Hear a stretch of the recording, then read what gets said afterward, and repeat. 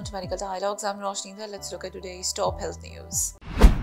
Tata Institute claims its ₹100 tablet can prevent cancer recurrence. The tablet developed by Tata Memorial Centre for preventing cancer recurrence is a significant breakthrough in cancer research and treatment. It offers a potentially affordable solution to a critical aspect of cancer management.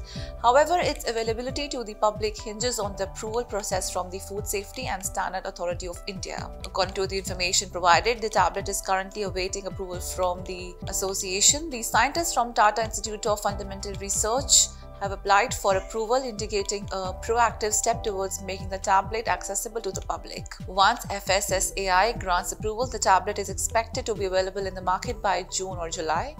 It's worth noting that the development of this tablet has been a decade-long effort by Tata doctors, signifying a thorough research and development process. Once available, this tablet has the potential to significantly enhance cancer treatment by targeting the mechanism through which cancer cells can reoccur after chemotherapy and radiotherapy.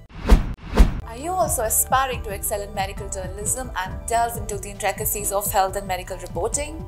Explore our comprehensive course on medical and health journalism available at the Medical Dialogues Academy. Learn from industry experts who possess in-depth knowledge and experience in this field.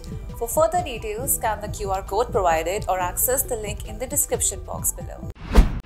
While the specific timeline for public availability depends on the regulatory approval process, the tablet represents a promising advancement in cancer treatment and holds the potential to make a substantial positive impact on patient care and outcomes. That's all for today. Stay tuned to Medical Dialogues for more updates. Never miss a medical update from Medical Dialogues. Like, subscribe, and press the bell icon.